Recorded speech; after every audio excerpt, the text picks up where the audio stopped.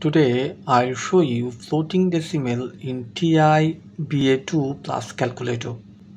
In floating decimal mode, calculator will show the number of digits after decimal point according to the need.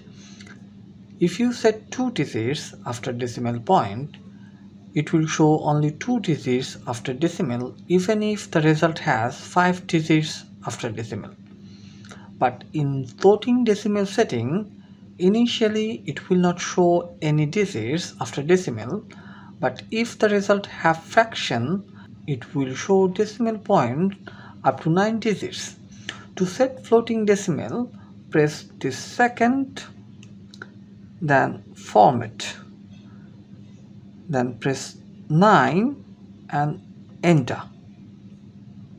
Initially it shows no digits after decimal. Now divide 5 by 2. See, it is showing only 1 digit after decimal. Now if we divide 10 by 3, it will show up to 9 digits after decimal point. I think floating decimal setting is very helpful in calculation. And thank you for watching.